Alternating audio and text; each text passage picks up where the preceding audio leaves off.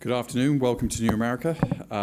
Today is the launch of our study together with Airwars, examining the air war in Libya from 2012 to today, and the effects on civilian casualties, and the kind of outlines the multiple foreign countries and local players that are involved in this aerial conflict. We have an excellent panel that will be moderated by Alyssa Sims, who was one of the authors of the report. And we also have from London, from the United Kingdom, Chris Woods, who directs Airwars, and Oliver Imhof, who was integral to the research. And finally, Jonathan Weiner, who was the US Envoy under the Obama administration to Libya, who will provide some expert commentary. So I'm handing it over to Lisa now.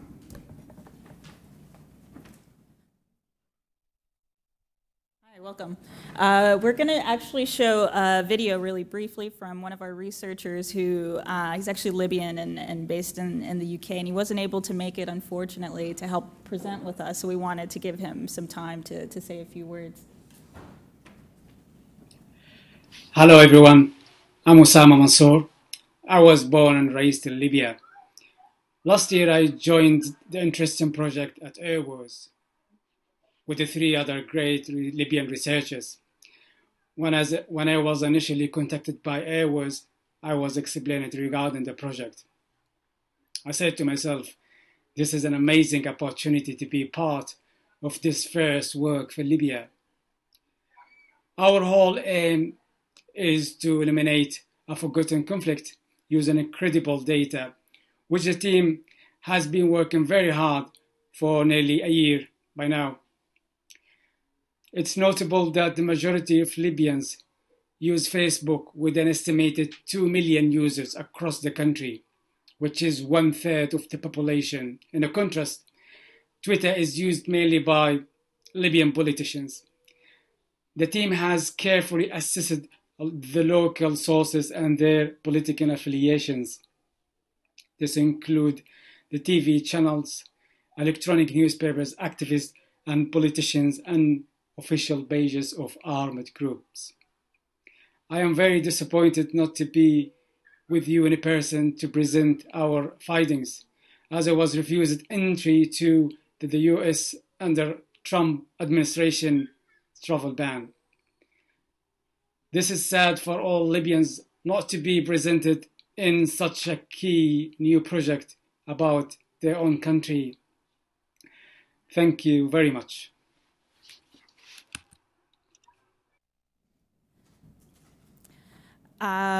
So now we're going to give our researcher Oliver some time to give a presentation on the results of our study. Thank you.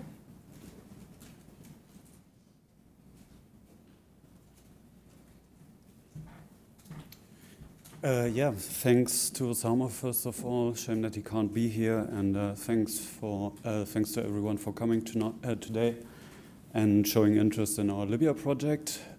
So I'm going to present our findings here briefly.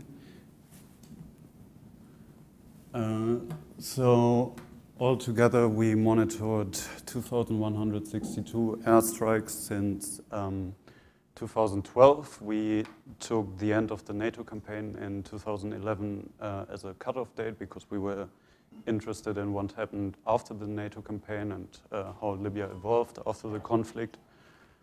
And we have a total count of a minimum of 243 and a maximum of 395 alleged civilian casualties now.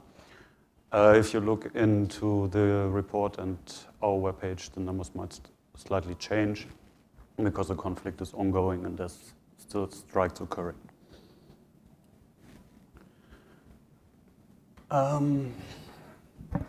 Yeah, so here you can see our belligerents.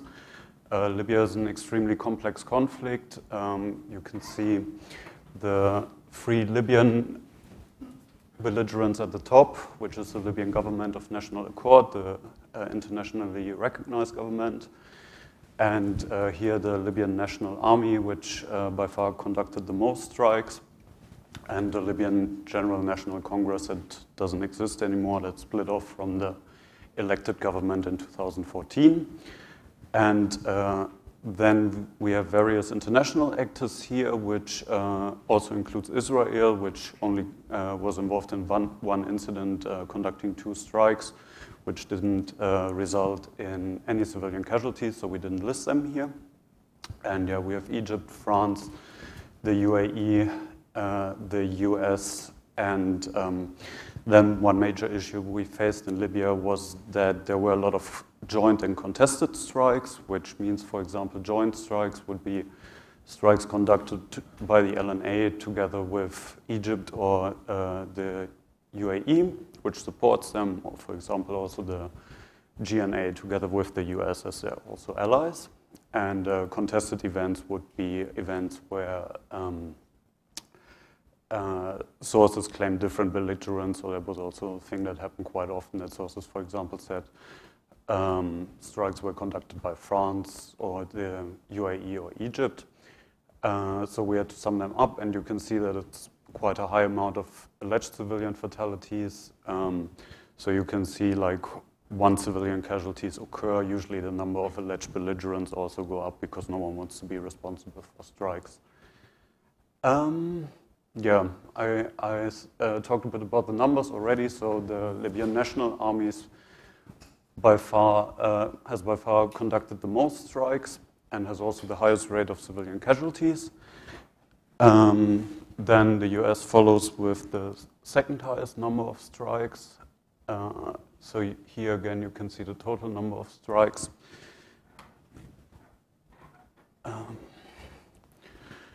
So here you can see after the end of the revolution that Libya was pretty quiet in 2012 and 2013. Then in 2014, the GNC and the LNA split from the government, and the second civil war started. Around that time, also ISIS started showing up, and in 2015, for example, ISIS took over Sirte from the LNA and other minor forces back then. And yeah, then you can see a massive spike in strikes in 2016, which is mostly attributed to the LNA, which you can see here, and the US, which you can see here. So that represents the third campaign conducted by the US together with the GNA, and the LNA at that time was fighting Islamist militias, mostly in Benghazi and Derna. And then 2017 was also quite a strong year in terms of airstrikes, but the numbers slightly decreased towards the end of the year due to the political agreement in Libya, which yeah, resulted in a more peaceful situation. So especially regarding the US, you can see a massive decrease in strikes here. The LNA was still quite heavily bombing there, Egypt as well, for example. And then in 2018, we again have tracked much less strikes, as there's only fighting going on in various areas of the country, but many less than in the years before.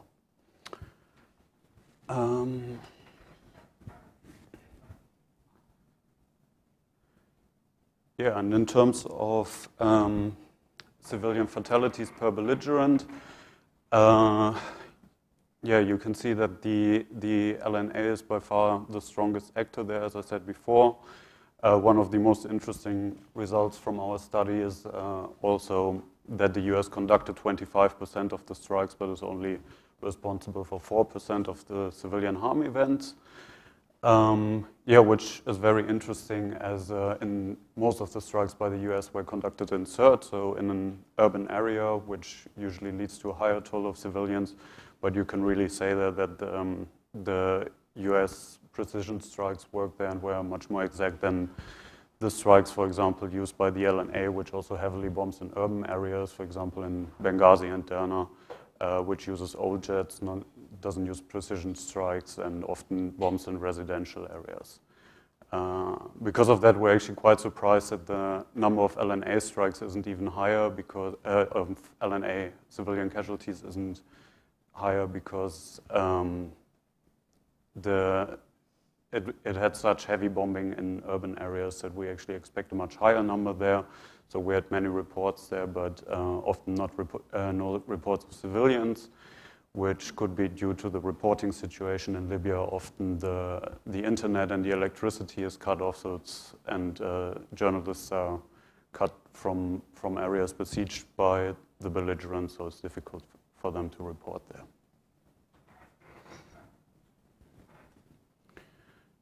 Yeah, and here you can see the local distribution of civilian fatality incidents.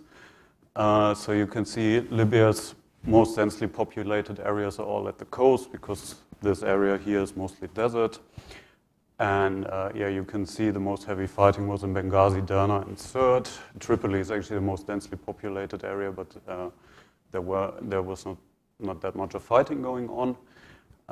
So you can see here Benghazi definitely had the most incidents, as it was very heavily besieged. Yeah, Sirte and Derna as well. Then we have a few outliers here. This is Sabha, which is the biggest town in the south, where we also had a lot of civilian casualty incidents, because it's exactly at the line between LNA and GNA governance. GNA is here, LNA is here, and the Tuareg-controlled territory is here, so there's usually a lot of fighting going on there.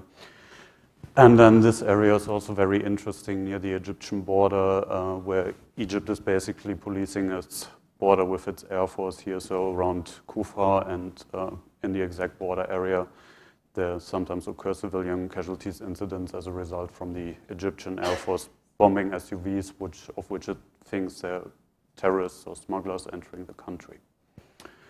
Another interesting thing in Libya was also that we had a lot of maritime strikes, which also mostly happened around this area in Benghazi, Sirte, and Derna off the coast, because most of the big cities are so close there that the belligerents usually expected weapon smuggling or fighter smuggling there. So there was a lot of bombing of boats. And of course, it's often difficult to tell like who's in a boat. So sometimes fishermen were reported hit instead of smugglers or alleged terrorists. So that was a massive issue. And we also had the first reported double-tap maritime strike in a while there. Then another big issue we had with reporting was that the Libyan media is usually very focused on Libyan citizens there, which is problematic, as often also sub-Saharan Africans were hit in strikes, which mostly means Sudanese and Chadian people. And while the deaths of Libyan civilians often make headlines, the death of foreigners often just make footnotes, which is difficult, or sometimes they even just reported in the Sudanese or Chadian media then.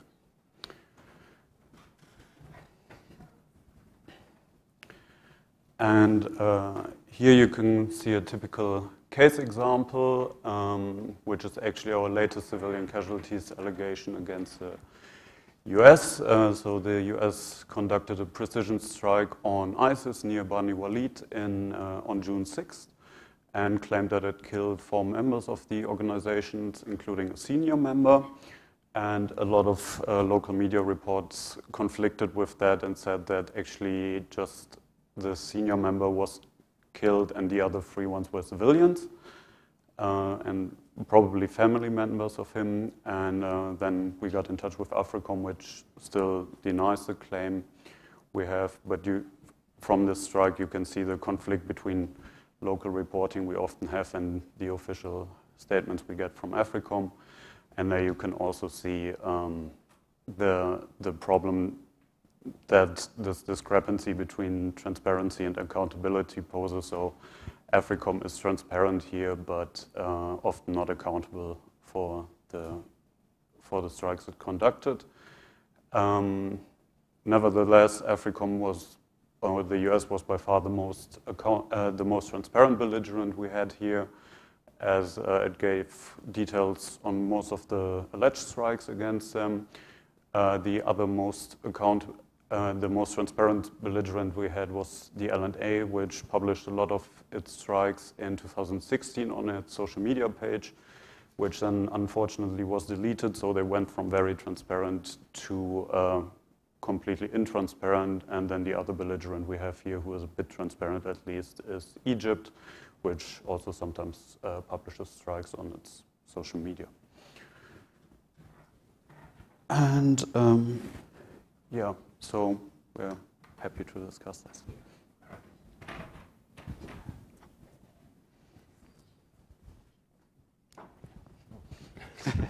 Makes sense. Thank you so much, Oliver, for your presentation. As you can see, it is a bit of a complex conflict, so hopefully we can do a little bit to break it down some more and get more into detail about the political context and some more of the context for these strikes. Chris, I wanted to start with you, and if you could give us some more background behind the study and the significance of the air conflict in Libya right now. Yeah, thanks everyone coming along today. When we first began looking at this, Airwars philosophically began as a response to NATO's intervention in Libya back in 2011. At the end of that campaign, you might recall Rasmussen, the then head of NATO, gave a press conference where he said no civilians were harmed during the NATO campaign. And that didn't really match what was reported out on the ground by Libyans themselves. The official UN study of the war, New York Times investigation, Human Rights Watch and others went in, and they did find some civilian harm, up to around 100 civilians killed in that campaign. And I think we had this challenge of militaries claiming absolute precision in war, which was a big worry for us, and it led to us setting up Airwars to monitor, for example, harm in Iraq and Syria, which is what we're best known for. So when we went back and had a look at Libya, we wanted to understand what had happened in that country since 2012, since NATO had left.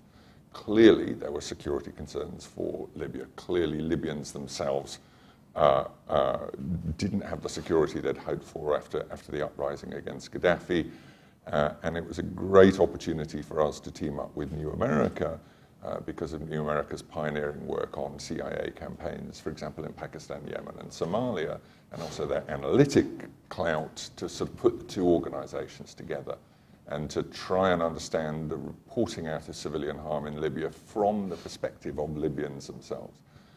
It's a great shame that Osama wasn't able to be with us here today. If it wasn't entirely clear, he was banned from entering the US overtly, unfortunately, as part of the travel ban. It was explicitly stated that he could not come to present on our findings because he was Libyan, which is a great shame because our fantastic team of Libyan researchers have been working hard to illuminate this very challenging, complex conflict. And the US doesn't really come out of it as the bad guy. I mean, as you saw, the US is the most transparent belligerent, proportionally actually responsible for a relatively low number of civilian harm events, according to Libyans themselves. So very sad that the Libyan team couldn't actually be here. But I think this study does represent the most comprehensive look at what's taken place in Libya since NATO's departure.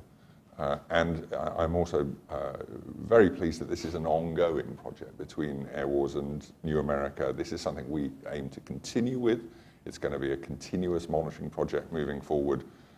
And we are hopefully going to be able to continue to foreground the security concerns of Libyans themselves. Just one final thing I'd like to say.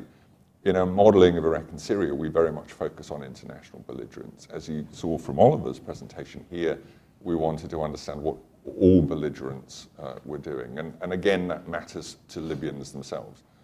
The LNA is the primary source of civilian harm, and it would have simply been wrong for us only to focus on foreign actors when domestic actors are responsible for so many problematic events in that country.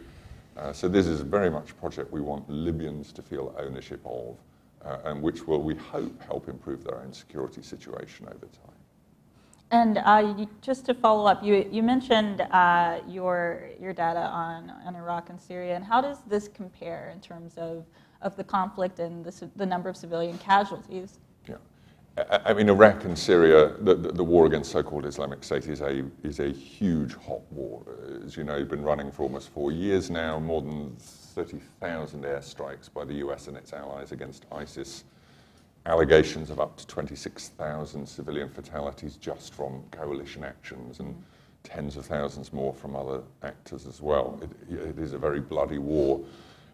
Libya is much closer to the kind of low-intensity conflicts that New America has been tracking for many years now, for example, in places like Pakistan and Somalia, and the counter-terrorism actions of the US in Yemen, not obviously the hot Saudi war.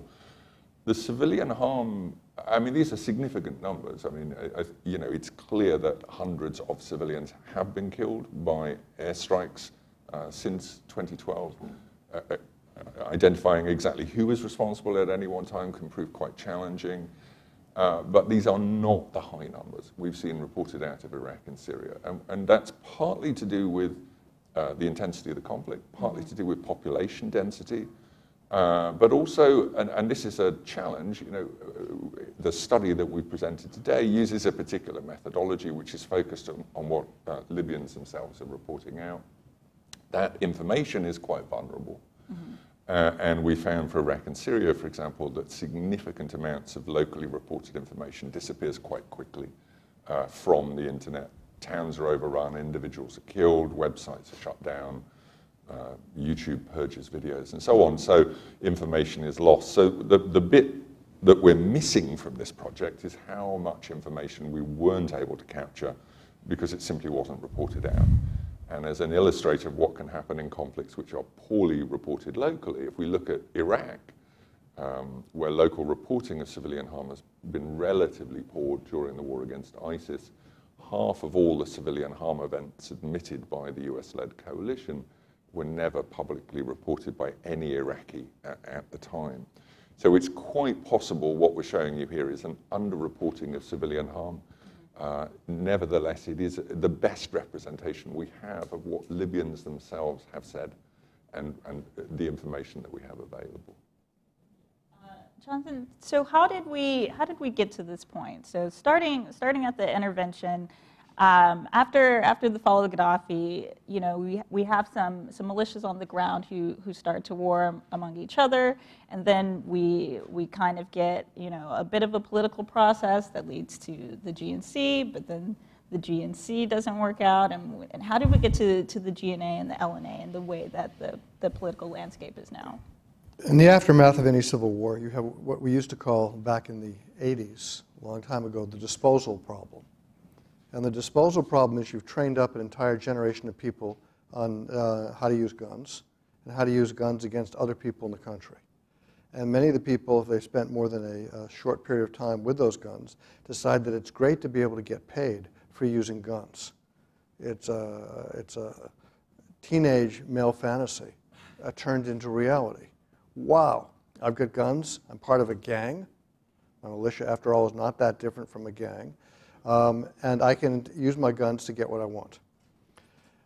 In Libya after the revolution, anyone who fought against Gaddafi, or who said they fought against Gaddafi, and was a member of a revolutionary thuar, or was a revolutionary freedom fighter, got put on the dole.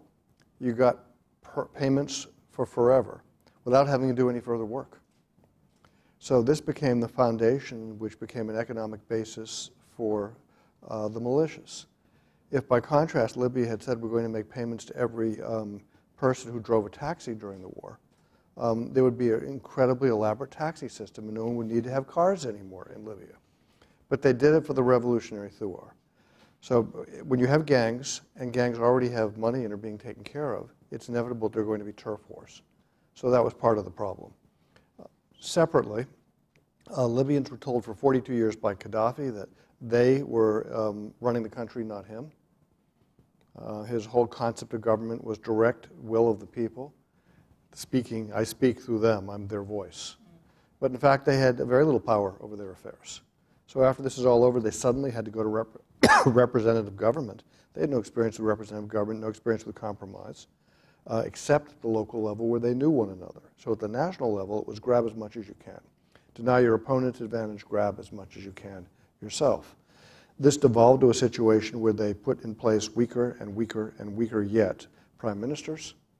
The weak prime ministers pretty much allowed for Libyan governance to turn into opportunities for corruption. and people weren't able to get things done other than contracts, and then the money started running out. People started extorting money for allowing oil to flow. Libya has no source of funds other than oil flow. And a very critical event happened in, I think, the summer of 2013, which was the decision to have a political isolation law that was passed by the GNC in Tripoli against Gaddafiites. Now, there are two labels in Libya which are used a lot. Neither of them are good labels. They're both offensive labels. Anybody who was a have under Gaddafi, including people who were the absolute spine of the civil service and the technocrats, they're all Gaddafiites. And anybody who was a have-not under the Gaddafi government and outside his system, well, they're the Islamists. So this was turned to Gaddafiites versus Islamists.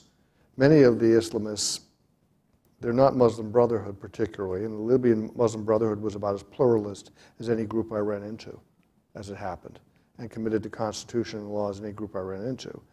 Islamist was a wide range from people who wanted Islamic law of the type that Islamic State would want, not too many of them, but some of them, to people who wanted Islam to be part of the Constitution, and that's about it, and a wide range in between. People of all kinds of backgrounds lumped in.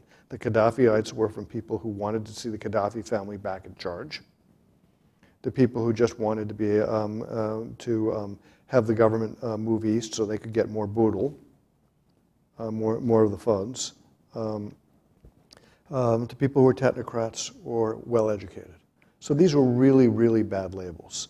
But the Islamists kicked out all the Gaddafiites, and that was the beginning of the political conflict which led to the division of the country into two competing feckless governments in 2014. There was a Libyan at an event who attended an event with the then Prime Minister of the country, a fellow named Al-Thini in 2014, spoke at a think tank here. And the Libyan turned to me, a Libyan American who studies Libya, and said, "Jonathan, should I shoot myself in the head now or wait till I get home?" And he was referring to the performance of Libya's then Prime Minister, right before the country divided, which was the worst performance I have seen of any senior political figure in Washington since I arrived here in January 1985. And I've seen a lot of them. The worst. Sui generis. Unique. He was, yes, he was that bad. And after that performance, I went to another event with him that was semi-private, and he was worse than the next one. He wasn't there by accident. Lots of Libyans told me how incapable he was. So they picked incapable people who wouldn't interfere with all the constituents who were there. What wound up happening was Egypt felt threatened. The Emiratis, who were partnered with Egypt, felt threatened. They had their flip around on the Muslim Brotherhood. So now the Islamists were the same as the Brotherhood. So now the Brotherhood was threatening Libyan democracy. And that, in turn, enabled Khalifa Haftar, who announced a coup in February of 14, a television coup just like Gaddafi, only this time nobody came. What happens if you announce a coup and nobody comes? Answer, you get a foreign sponsor who's going to give you weapons and support and money, which is what Haftar did. And they didn't want Libyan revolutionaries and extremists coming to Egypt, and it was a problem. You had crazies, extremists who'd taken over Derna in the east, eastern coastal town. They invited Islamic State in and said, "Come on in, teach us how to do it right." After that happened, after a very small number of months, they said, "Wait a minute, we don't want foreign extremists telling us what to do." And there was a bloody war in Derna between the Islamic extremists and the Islamic State. Domestic Libyan extremists and Islamic State. Now, there are other people from Derna who didn't want either one, but those are the people who were fighting, and the Libyans kicked out the foreigners. We don't want foreigners telling us what to do. This is Libya. So Libyans, by and large, don't want the United States telling them what to do. I'm with them on that. Let's agree on that. They don't want the Egyptians telling them what to do. The Emiratis, the Saudis, the Jordanians, the Qataris, the Turks, the Algerians, the Tunisians, the French, the Brits, especially the Italians. They don't want it. But here's everybody involved. So why did everybody get involved in 2014? 2014, you had the so-called Islamists being supported by Qatar and Turkey, and the so-called Gaddafiites being supported by Egypt, Emirates, a little bit Saudi Arabia. That resulted in the locals saying, "Hey, we've got patrons. We just use our patrons to get as much advantage as we wanted. And that was disastrous. And the country started falling apart. It wasn't a civil war, in my opinion. It was a civil conflict, which was at risk of becoming a civil war. Now, the last point I want to make on this part, and then we'll sort of go forward and to the airstrikes, because it's what this is all about, is airstrikes, right? Nobody went into Derna in this period of time. When the Derna extremists invited Islamic State in and they kicked them out, there weren't air campaigns from Westerners or anybody else. Libyans created that problem. Libyans solved that problem. It's an important thing to remember. As Haftar got going and refused to cut any deals to join the government of national accord, he was able to do that in part because he had foreign support, including billions of dinars provided by the government of Russia in 2016. In 2014, people began to realize the civil conflict wasn't going well. That was a bad thing for everybody involved. And there began to be a big, broad movement by Libyans and by foreigners alike to come together in what became the government of national accord, because it wasn't good for the country to have the civil conflict. Now, individuals who had interests and were doing well from the civil conflict opposed it. But ultimately, everybody came together. The patrons on both sides told their clients, you got a deal. You got a deal. So in that period of time, there were very few airstrikes, with the exception of the growing problem in Benghazi. Why was Benghazi such a problem? You had Khalifa Haftar unilaterally saying, I'm going to get the extremists, domestic Libyan extremists, not foreign ones, out of Benghazi and replace them by my own military governor. And that caused people from Misrata, as well as people from Benghazi, people all the way to the west, Tripolitanians, saying, we don't want Khalifa Haftar telling Benghazi what to do. We'll come to the aid of our brethren. So you had Gaddafiites, and people were going to, they labeled Gaddafiites with Operation Dignity, now fighting in a genuine civil war within Benghazi against the Islamists who came from outside Benghazi as well to join the ones in. There was a coalition from very extreme people to less extreme people. So the first big air campaigns happened in Benghazi. They happened involving some of the foreign sponsors, Egypt and the Emirates. The UN experts report specifies exactly what was going on in that period. That's resolved, except in Benghazi, by the Skhirat Agreement at the end of 2015. 2016, the Russians come in and give the Eastern guys $5 billion, $6 billion in counterfeit Libyan dinars with no oversight, no accountability of any kind. And in the process of all this, the Islamic State gets into CERT. And that's where I want to go straight to the air campaign, and I'm going to stop. Islamic State finds a window. They're having problems now in Iraq and Syria. Even as they're expanding in Iraq and Syria, they go to Libya as a second safe haven, as a place to start it up again, as an insurance policy, in part. They commit horrible atrocities that they then put online. This actually started in 2015 and played a big role in the government of national accord coming to exist, because Libyans and foreigners alike felt very threatened by what was going on in the Islamic State and did not know how broadly it was going to spread. And they were slaughtering people, cutting their throats on the beach and videotaping it. Absolutely intolerable. They were kidnapping and killing foreigners at the same time. So why do you have an airstrike campaign? What's the reasons for it? Well, the reason for Khalifa Haftar's was to take over Benghazi, reclaim Benghazi from extremists and people he called Islamists, and he needed airstrikes to do that. Egypt was doing it to keep the Muslim Brotherhood out of Egypt and to make sure that the East couldn't be used as a platform back to retake Egypt. Qatar and Turkey weren't doing airstrikes. That didn't show up in your chart. So we've now talked about the genesis of the Libyan National Army, and we've talked about what the Egyptians thought they were doing and what the Emiratis thought they were doing. What do the Americans think they were doing? The Americans saw al-Qaeda, Ansar al-Sharia, al-Mar Batum, and Islamic State terrorist training camps who were exporting terrorism to Algeria, to Chad, to Tunisia, to kill ordinary civilians, having trained in Libya. And the United States began to see where they were training. And the United States spent time thinking about it at the very senior policy levels. How do we deal with this? We don't have a lot of Americans at this point wandering around Libya. It's too dangerous, and it's not really going to work. The cost-benefit ratio of going in and trying to root them out with commandos is probably not going to work.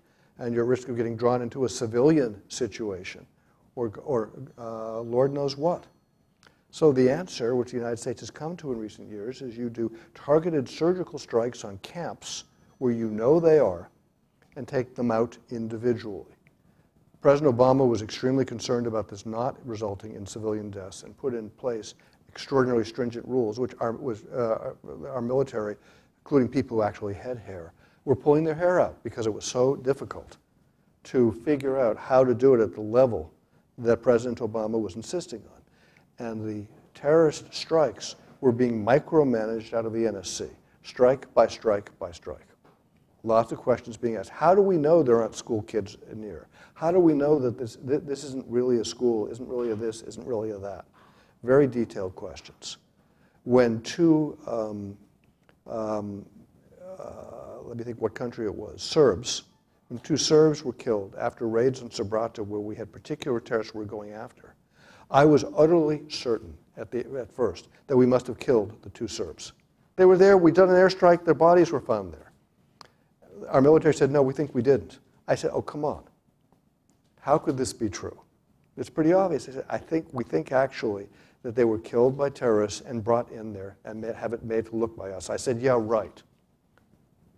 I then looked at the evidence they provided me, and bit by bit by bit, I got convinced by a variety of specifics.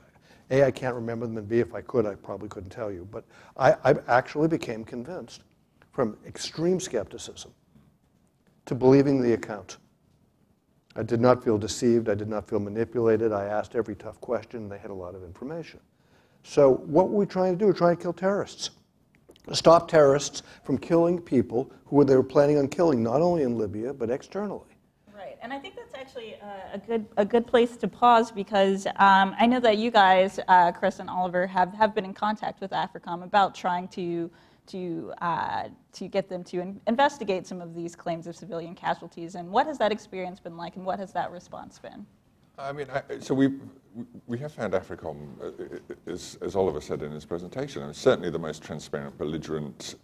We shared with AFRICOM prior to publishing the report our data on reported and alleged US strikes, and also claimed civilian casualty events so that they could have a look at that. And the US was the only belligerent to come back to us and actually engage on civilian harm, and we certainly appreciate that.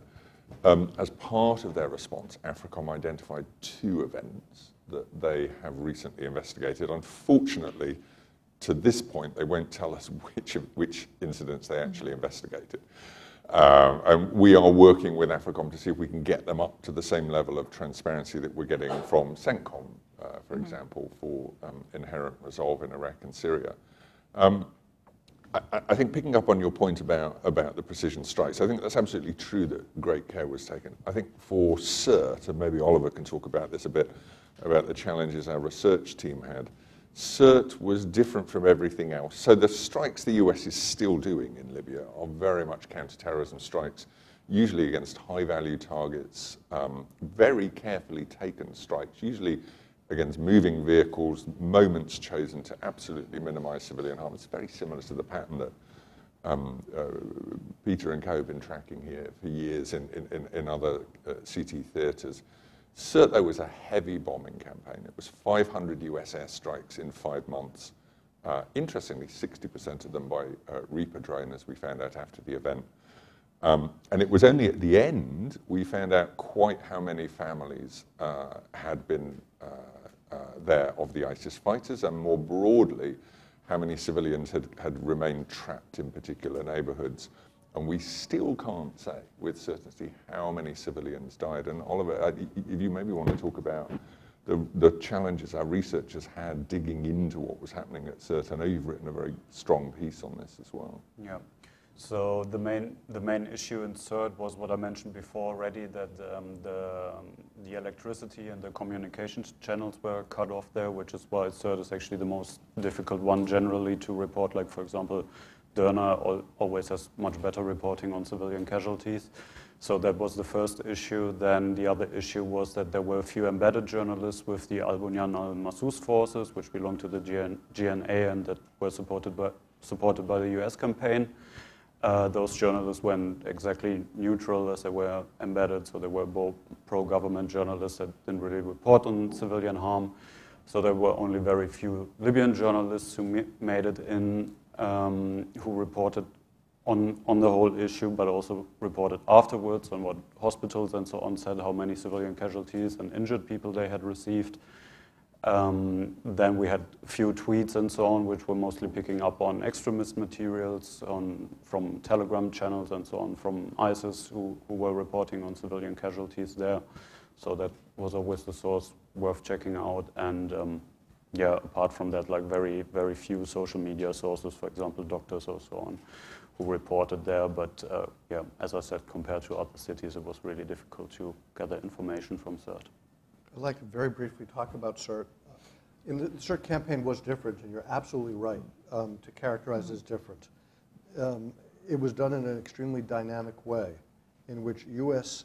people operating closely with Libyan people, and I can't be more specific, but in great collaboration, were operating dynamically based on information they were getting from the field. So you would see something happening on the ground. There's a sniper over there. The sniper over there is attacking Libyan forces here.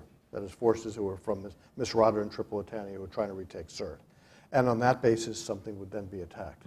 So it's like a war environment in which there was close collaboration between the Libyan forces that were operating with the support of and allegiance to the government of national accord that we recognized, and the U.S. airstrikes. So it was quite a special and close dynamic relationship.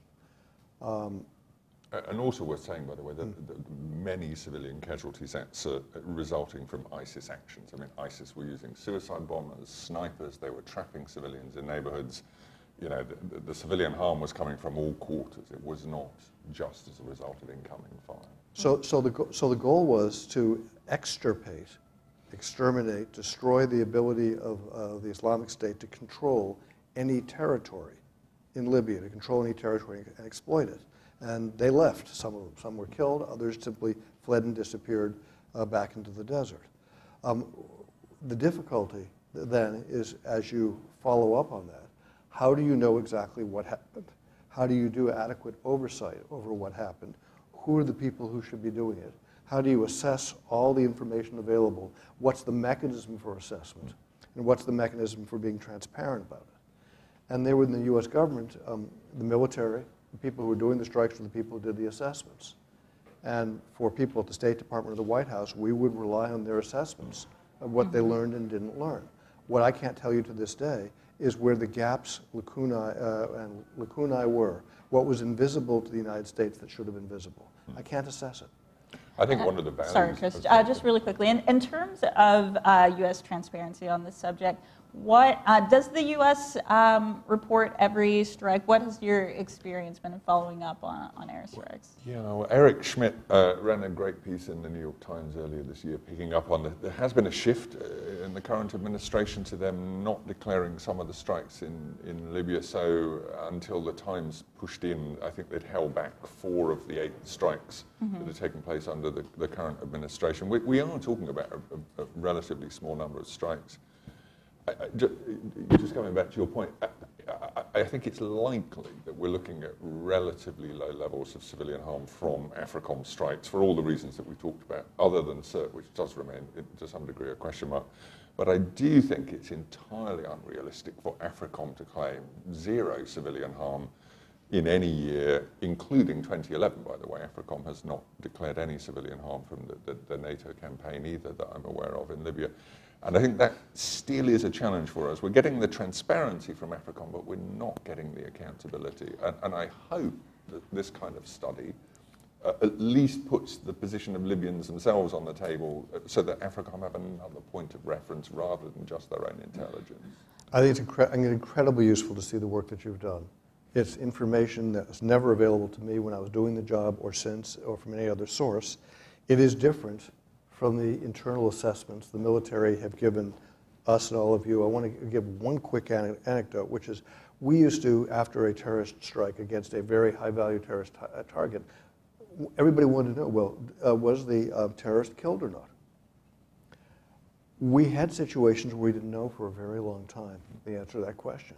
And we had situations in which the answer was, yes, we're absolutely certain, one agency would say. Another part of the government would say, we're not certain that they're right. And later on, it would turn out that the person who'd been killed was very much alive and still doing bad things. So the process of trying to figure this out, even when you're focused on somebody who you know you're paying attention to, can be very, very tricky in terms of actually getting the information and reaching an assessment. So I want to pull back a little bit and talk about the GNA and the LNA. They're the main factions on the ground in Libya, and why part of the need for airstrikes is the militant crisis in Libya, and the weakness of the GNA and its ability to combat this threat. What's creating, where's the breakdown in the GNA being able to get control of the country and control the militant crisis? Well, the Russian government gave the Speaker of the House in the East, a guy from the East who never wanted the government to function, billions of dinars to spend with no accountability, no oversight. They were counterfeit dinars. They were backed by nothing. And in the West, al-Sarraj was at that moment unwilling to say they're all counterfeit because there was a liquidity crisis and people didn't have dinars. They could get out of banks anywhere. And so in this particular case, my advice was rejected, which is you declare those dinars counterfeit because you're going to have a terrible problem if somebody's got 6 billion, whatever the number was, dinars to spend. Give me 6 billion, I can prevent a whole lot of civil accord. I can stir up a lot of trouble. So Haftar and Aguila got all of this money. It wasn't the only money they got. They also raided the local banks. So they could do what they wanted. So the problem with the government of national court is it doesn't control an army. The army fell apart into militias. The arms were grabbed by militias and widely distributed. The militias are all paid. You could fight, we could all be fighting one another on the street with our guns and all get our paychecks the next week, despite the fact that we're fighting with one another from the same government. This is crazy, but it is why the country can sustain civil conflict, because they're all being paid by Libyan oil and there's no differentiation. There have been no consequences for anybody who doesn't recognize the government. And the government needs to have national institutions, and every time it's tried to create it, it's failed. And what are the levels of accountability? So the GNA was part of a UN negotiation. So what are the levels of accountability there for supporting rival forces, for supporting the LNA? There's evidence that France has supported the LNA, that UAE, that Egypt. The United States took the position while I was in Special Envoy that we would not support any military group unless that group was part of the government that we recognized. Other countries took a different position. Everybody denied that they were providing military support to Haftar. They were providing weapons to Haftar. They were doing anything with Haftar other than participating in reconnaissance. The French ambassador told me that the articles I read in Le Monde were about what the French were doing weren't true because the French were not involved in that area. And what does our data say? Well, the Le Monde article was very detailed and specific, and some French intelligence guys wound up dying in a plane crash soon thereafter, exactly where the article said that they were working. But the French ambassador told me none of it was true. How many French strikes are in the database, and where do they appear to be conducting strikes? So we have clearly attributed 5 strikes to France, and then we have a lot of contested events, of which a lot actually resulted in civilian harm. So there's a lot of alleged civilian harm against France by the small number of strikes they have conducted, and most of the strikes by them are usually conducted in the south of the country, which can be explained by the interest that France has in the situation in the Sahel zone, so Chad, Mali, and so on, in those countries, but there's also a few strikes conducted in the coastal areas in the north. I want to ask you a question about how you think about strikes. If General Haftar and the LNA are doing strikes, and the strikes are being fed in real time by intelligence acquired, from, say, the French. We'll leave others out of this for the moment. Just pretend the French, because we know the French were involved in that area because of the special forces guys or intel guys who got killed. Would you call that an LNA strike? Or would you call that an LNA and a French strike? It's a complicated one. So in the war against Islamic State in Iraq and Syria, it's generally taken that the person the nation that drops the bomb has responsibility. But Australia recently actually conceded, and they broke precedent. They changed precedent. They conceded a strike that they had provided the faulty intelligence for, but they hadn't actually conducted the strike, which I thought was an interesting move by Australia and quite a welcome one. As you say, ISR is hugely important to this. We know the UAE is providing a great deal. We know that France is, and that is feeding into these strikes by Haftar, the basically proxy strikes, and also quite inaccurate strikes as well. We've tagged a whole batch of events in the data, which, when we look at Iraq and Syria, really give us cause for concern, but we didn't see civilian harm reported out on the ground. But for example, we might see the LNA hit 9 neighborhoods of Derna on the same day. That's very troubling. There are a couple of possibilities with the Derna raids. One possibility is they're getting bad ISR. Another possibility is they don't have any ISR. And they're doing it through instinct and feel, such as it is. On the ISR question, it would be an interesting question for research to determine what ISR capability the Libyan National Army, which is not the National Libyan Army, but is the Libyan National Army, Mr. Haftar, what ISR they've got of their own. Do they have radar of their own? Do they have satellite information of their own? It's an interesting question. If they don't, where are they getting it? I think one of the things that fascinated us on the transparency side was how many of the strikes the LNA was declaring, and we wondered whether this was the LNA almost mirroring US transparency as a way of claiming legitimacy. It's unusual for an actor like the LNA to declare its actions so overtly, and I think they declared about 800 airstrikes in total. And where do they get the planes? Well, I think that's a very good question. Yeah. So before we turn to questions to the audience, I want to ask you all, actually, what are your projections for the continuation of this conflict, but also, what is the significance of the airstrikes? Is this something to be concerned about? Is this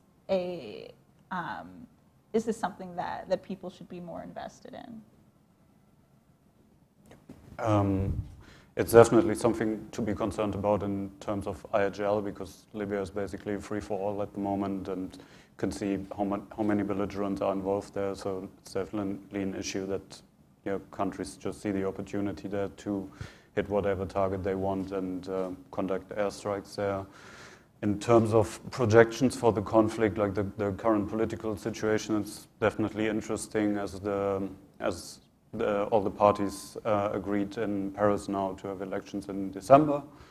A lot of people say they could be premature and the country is not ready for democratic elections. Haftar already said that Libya is not ready for democracy. So people say if Haftar doesn't win the election, he might find a different way to rule the country again. On the other hand, there's this poor health condition. So he had a stroke, and like some sources even reported him dead a while ago. So no one knows what his health situation in the future is going to be like. But it's definitely going to remain interesting, also given all the other actors that don't have air forces there. Actually, there's so many militias, so many Islamist forces, many jihadi forces that all are actually quite similar in their ideologies, but still split up into various factions. The only entity that's using airstrikes in Libya these days to conquer territory is the Libyan National Army of General Haftar. Everybody else's are fundamentally counterterrorism. And it's important, I think, to distinguish that which is there to conquer territory and that which is counterterrorism. It's not the same thing exactly. That's why it's such an interesting question where the source of his aircraft comes from, the source of his ISR, and so on, because that raises some very big questions. Haftar told me, and his sons and military advisor told me, that he intended to the best thing for Libya would be for all the beards. He used this physical expression to describe the Islamists as beards. If they all were in prison, exiled or dead, and he said, I think we could all agree that dead would be best. I said I didn't think we could all agree that. He then, sons and a military advisor told me soon before I was leaving that he was going to conquer the rest of the country and take over Libya by a mixture of conquest and acclaim by December 2016. Fire all of the politicians because they were all useless, eliminate all Libya's politicians, rule by military decree until Libya was ready for democracy at some distant date in the future. Since most countries aren't ready for democracy, I assume that would be more or less as long as he was around. That was his vision. He was very clear about it. There was no ambiguity. He was going to correct the arc of history so it would be him, not Gaddafi all those years. He'd been back, of course, part of the group of military people as part of the original overthrow of King Idris in 1969. So that was his vision, and he would have civilians be responsible for health care and education and that kind of thing. Right. So his airstrikes are in support of that vision, which is in part a vision of military governors running the country. And I think it's important to differentiate that from airstrikes that are counter-terrorist in nature or attacking the Islamic State. I think it's a really big distinction. Airstrikes have their problems regardless of the goals for the reasons of identification and civilian loss, and you're far away from it. But in a Libya-specific context, it's an important thing to keep the distinctions in mind. That distinction is quite important, and especially in identifying, who is the most responsible for civilian deaths. And part of doing that is increasing accountability among all participants, including the ones who are going after militants. And Chris, I want to give you the final word. How do we do that? How do we increase transparency among all actors, and where would we like to be? I think it's troubling that if we look at all airstrikes in Libya since 2011, the NATO intervention and the 7 years since that we've looked at for this study, not one actor, foreign or domestic, has ever conceded civilian harm in one event, and that is not acceptable. We wouldn't accept that in other conflicts. It's as if we permit things in Libya that we would be concerned about elsewhere. And as Oliver mentioned, the country has become a free-for-all. We bring this back to the security of Libyans themselves. It's what they most crave. It's what they most wanted since 2011. And in many ways, we're no closer to helping them reach that point. And in fact, many international powers are interfering in Libya in multiple ways, not just directly through airstrikes, but as you were saying, through the funding and through the back channels and so on. One way we can help Libyans is to keep in mind that their security situation does matter, that the decisions taken in foreign ministries elsewhere impact on them, and that an airstrike is really not necessarily the answer. That would be my point. Great, thank you so much. Let's take some audience questions. We have a mic, wait for it to come around to you. I have Peter in the front. Jonathan, thank you for the masterclass on the history of Libya since the NATO intervention. I mean, it's complicated, but you explained it very well. So what is the solution to the conflict? I mean, what is a sort of plausible, non-fairy tale sort of solution that might make this kind of discussion moot? Three things. First, you have to have one peace process, political process, not multiple ones, so people don't forum shop. So the UN has to be the source of the solutions, has to be UN-led. Second, the sponsoring states need to tell their clients, you have to deal now, and we will not support you further if you don't become part of this process. Third, the process has to result in the distribution of economic benefits at the local level throughout the country, where there's any meaningful population, and ideally should get down to the south as well. Libya makes enough money from its oil that there's more than enough money to go around, even with a dollop of corruption built in for patronage networks.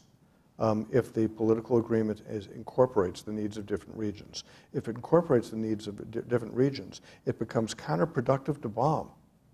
At that point, you're taking away from consensus, and you're threatening interests that are actually part of the deal if everybody's got benefits from the deal.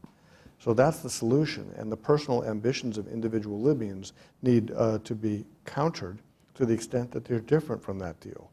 The only other solution besides the one I've just articulated, in which early elections would be just fine, because they would then be enforced not only domestically but internationally, is the strongman coming in to replace Gaddafi. And that was General Haftar's vision. He told me directly in my face that was his vision in the summer 2016. Back in 2016, I didn't know of any country, including Egypt, the Emirates, anyone, who thought that was a viable solution for Libya, that would work, as opposed to create civil conflict. I told General Haftar if he wants to hold power in Libya as a country, he should get himself elected, submit to civilian rule for the time being, participate in elections, and Libyan people would decide, not the United States or anybody else. I still think that is the right solution. When people say Libya is not ready for elections, it depends what happens afterwards and how the internationals enforce the elections. After the Government of National Accord came into place, what happened? The Russians came in and gave two actors billions of Libyan dinars worth billions of US dollars to do with whatever they wanted. What did they do? They said, oh, we're not going to pay any attention to the government in the West. That's what Russia did. It played a fundamental role. Meanwhile, Haftar continued to get military support from various countries without having to support the government. So he didn't. So while the Libyans play their games, everybody does. If I can get you to take care of me so I don't have to work anymore, and you'll beat up on that guy over there because he doesn't say nice things to me, I might do that. But you're not going to do that. I wouldn't do that to you anyway. But you're not going to do that. But that's what the internationals wind up doing with their Libyan clients. It's very destructive. The playing off of internationals against one another by Libyans, very destructive. The playing off of Libyans against one another by internationals, very destructive. You really have to adopt an approach of what's good for the whole country if you're going to counter the risks of civil conflict. And if you did that, you would wind up with a much smaller number of airstrikes, because the only airstrikes at that point would be Libyan-endorsed airstrikes, endorsed by the Libyan government, which was a requirement for the US airstrikes, by the way. I got every member of the Presidency Council individually to say, yes, we want you to do this. We need you to do this. When I said I got them, I asked them. I said, this is what we want to do, but we need your permission. They all said yes before we did any. So we didn't just do it to them. So you have to get endorsement from the government. You need the endorsement from the government to be in public before you begin. You need to work closely with them on the ground. If you're working closely with them on the ground, you can then do the follow-up that you want on things like civilian, and it then becomes subject to a political test. If you're killing a bunch of people on the ground who are innocent people, that's going to create problems for the government as well as for the foreign state. It's not going to be sustainable. So it creates corrective mechanisms to protect people in a humanitarian sense. That's the right way for it to happen. But it does require a functioning, integrated national government to begin to happen, and no more bombing for conquest. Thanks. Let's see if we can take another question right over here. Hi. Thanks to all the panelists. Candace Rondo, Senior Fellow here at New America. Also, congratulations. I know that that kind of work, data intensive, is very difficult to do, and very sad to see that our Libyan colleagues were not able to join us today. Jonathan, a question for you, if you could unpack a little bit more some of the Russian motivations beyond sort of the obvious, which is sort of the near-term support for LNA and Haftar. What is the broader sort of implication of Russian backing of Haftar for not only the US, but I think the region writ large? What should we expect? I also want to sort of also point out that actually it's very interesting that you mentioned the sort of the counterfeiting of dinars, because that was a method that was used in Afghanistan in the 1980s with the Russians backing their own proxies there as well. So I didn't know that. Thank you. Yeah. Russia was constructive in 2014, 2015, and in 2013 it was less important, but still constructive. They complained about us going in, they complained about NATO, but they helped us with solutions. The Kremlin made a decision sometime in 2016 to play a destructive role. And it took me months to see what they were doing as systematic, and it was systematic. I believe that they wanted to prevent Hillary Clinton from having a victory in Libya. They wanted to prevent Obama from having victories anywhere, and that their approach in Libya was opportunistic to increase their influence, to prevent there being any further progress until U.S. elections were over, and to deny wins for these two people Putin had hatred and contempt for. That's what I think was going on. It's not just about the United States, but it was in part about the United States. Russia needs to be part of any solution. There will be no solution if Russia and the United States are on opposite sides. Russia, China, the United States, UK, and France, the Perm 5 need to be aligned. Algeria needs to be a core part of the solution with its view of non-intervention, which is correct. Tunisia needs to be part of it. Egypt needs to be part of it in ways that helps Egypt protect its border. The Emirates can be extremely constructive and helpful, so long as they feel that there's not a threat of terrorism being exported or Islamist instability. And so you can bring everybody in, and Russia is going to be critical to that, as it played a substantial role in being destructive in 2016. Thank you. David, right here. Thanks. At the beginning, you mentioned the maritime strikes. Can you speak a bit more about that, as you said, seems to be something new, and both in sort of the extension of the conflict into surrounding waters and seas, but also sort of non-state or sub-state splinters of the state conducting combat operations both from the air and on the water seems something we're seeing more of here and in Yemen, and is under-discussed. Thanks. Yeah, so what we could add about the maritime strikes, apart from what I've said before, so they're mostly usually conducted by the local forces. So I think most of the allegations, so maybe even all of them we had there, were against the LNA or the GNA, or I think also the GNC back in the day. And it's often oil tankers that get hit in the strikes. Then, as I mentioned, like on the civilian side, we often have allegations that fisher boats were hit, for example, or that just refugee boats, for example, were hit instead of the smugglers or the terrorists that were, like it was claimed by the belligerents back then. These were actually often also strikes that were commented on, at least in terms of civilian harm by the local factions. They then often just say the boat was carrying weapons, the boat was carrying fighters or something like this. And yeah, it's clearly an issue here because Libya has such a large coast, so in Syria and Iraq, which both don't have much of a coast, we haven't seen many strikes like this. So it was a new issue for us. It's definitely difficult in terms of geolocating because there's often no clear location for it, so you can often just vaguely put it into the water, and it's difficult to track in terms of filming and photography as well if strikes happen in the water where no one can take pictures or films or something. So yeah, it was a new issue for us. Right up here. Thank you so much for all of your valuable research in this extremely relevant discussion. My name is Sabrina Harris. I'm with the UNIC. And I was just wondering if each of you could kind of discuss your evaluation of the role that the Special Support Mission in Libya has played since its creation in 2011. If you think the UN has been effective in peace building, attempting to protect civilians, or what you would like to see out of it moving forward. So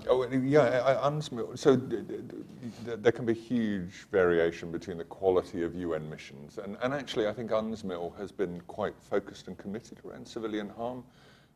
There were some discussions a few years back about which model of civilian harm monitoring UNSMIL would adopt. And we were pleased to see that they went for the Afghan model, which is pretty much the gold standard in terms of UN missions and civilian harm monitoring. UNSMIL has been very good at foregrounding civilian harm events, and airstrikes routinely topping their list of concerns really because of their destructive power. You know, there's a lot of violence going on at ground level. This isn't, you know, the issue in Libya is by no means just about airstrikes, but as we all know, airstrikes can deliver great destruction, and that is a particular challenge. So I think from a position at Airwars, we've seen UNSMEL's engagement on a micro level, you know, engagement on behalf of civilians, as being very strong. They made a very strong intervention recently in the siege of Derna that just concluded with Haftar seizing that city. So that's the micro. How they're doing on a broader level, I couldn't really say, but on the very specific issue of civilian harm, I think they've been better than missions, for example, the UN in Iraq have been quite challenging. UNSMEL is under-resourced for the scope of its mission, which is practically everything. It also had problems with security, where portions of Libya, and for a time all of Libya, were viewed to be as non-secure because of the inability of any Libyan government to protect you if you ran into trouble.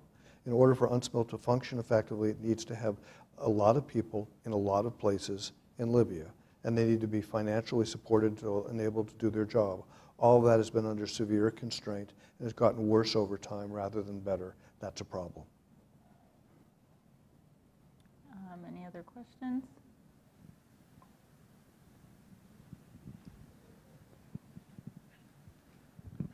Hi, my name is Jack Rapansky, unaffiliated. Two quick questions. First is there a lot of consistency in the definition of the word strike, like CENTCOM uses fuzzy meanings, and how's that in your database? And then go on that one first. And strike is a really challenging term. I mean, the US military don't like the term internally. They'll talk about a kinetic event or an incident involving the release of one or more munitions. So it can be a very vague term. In Libya, so in Iraq and Syria, a strike might involve multiple aircraft from multiple partner nations dropping multiple munitions. In Libya, it tends to be a much narrower focus. Far fewer munitions released per strike as well, as far as we can see. So often a strike is one munition, at most two. But you can get sequences of strikes over cities. So it's probably closer to the public expectation of what a strike is in Libya than in any conflict that we've taken a look at. But it's still quite a challenging term in terms of, I know every time I talk to US military officials, they're like, why do you talk about strikes? And then, of course, in their own public reports, they report strikes. So, you know, it's become a shorthand, but not a very helpful one sometimes. See if I can remember the other question. I think it was about the Russians. So we talked about the run-up to the election, but since the election, has the Russian involvement evolved or just kind of proceeded on the same trajectory? The Russians continue to provide dinars for a period of time, the best of my knowledge, and I've identified that as a critical way of messing things up. They've continued to have talks with a wide range of Libyan actors. I think that's fine, potentially really good, if they're telling them all they need to come to terms with one another. But a substantial portion of what Russia has been doing in recent years has been seeing where it can increase its influence and reduce US influence. And while that's a normal thing for a nation state to do, it may not be good for Libya in a Libya context, because Libya needs to have the alignment of all the outside actors in support of a common approach through the UN. It's not about the United States, and it can't be about the United States. And so if it's about the United States and Russia and they're in contrary places, that's a problem. I would hope that Mr. Putin would see the Trump administration as an administration that it can work with on Libya in full alignment in pursuit of common goals, as it has in so many other areas. Got a question over here. Hi, my name is Beatrice Martin. I'm from the State Department. So I was wondering how the mixed migration of West Africans has affected the political stability in Libya and the counter-terrorist efforts there. The smuggling networks in Libya are very ancient. This is how they earned a living. Barter and trade is how these people have earned living long before there was a United States. And it hasn't changed that much. What changes is how you earn a living in terms of what it is you're moving. Are you moving dates? Are you moving people? They're now moving people and earning a living that way. So the smuggling networks have fostered growing criminal networks, which tie into some extent with terrorist networks. We've seen some Boko Haram engagement all the way up to Libya, out of Nigeria, for example. And so all of that's problematic. It's more problematic for the way in which it is destabilizing neighbors, the migrant trade, destabilizing the EU, and for the fact that it's causing tremendous humanitarian injury to the people who are being trafficked. So think of them as traditional networks to earn a living, which have nothing wrong with them, becoming criminalized as a result of push-pull factors that are trans-border. Libya has no functioning border system. The EU did everything it could to try and help them get one after the fall of Gaddafi. It was one of the many types of security programs that Libyans were incapable of working with different donors to carry out. Every single one of those programs failed. It didn't matter who was offering it. It didn't matter whether you were Turkey or Egypt. It didn't matter whether you were France, the UK, the United States, Italy, or anybody else. They all failed. And there were a wide range of them. So Libya needs to have security institutions that function. That gets back to the need for integrated government. In terms of the humanitarian issues, Europe would be much better off if it had spent money investing in facilities in northern Libya, which essentially would involve handouts, payments to the locals in return for allowing processing of refugees and their handling there. And also they should be spending the money to build out a Coast Guard, which is desperately needed. Hi, up here. Chris, a question for you, just focusing on accountability. It's a two-part question. One is when there is acknowledgement that civilians have been killed by airstrikes, it's oftentimes written off as this is just the consequence of war. And so I want to get your thoughts, one, on that response. Is it justified? And second to that, what would accountability look like in an ideal scenario when a country does take responsibility for civilian casualties? Yeah. I think if one of the things we argue a lot with Iraq and Syria is if we can't start to get accountability, we can't get to bring the numbers down. I mean, understanding how, when, and where civilians are being harmed is really important to that. With OIR, for example, in Iraq and Syria, we have a willing partner.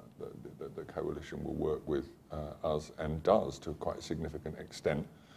And we work to improve that understanding. The coalition has admitted almost 1,000 civilian fatalities in a hot war, which is pretty much unprecedented. We're just not seeing that translated across to Libya. And I think, the choice of the report title for Alyssa and Peter's report, Lawless Skies, really does capture what we're seeing in Libya. And I think for broader security concerns and precedents being set, we should be deeply troubled that Libya has become this free-for-all where any country can go and carry out an airstrike with impunity. They don't even feel they have to declare it.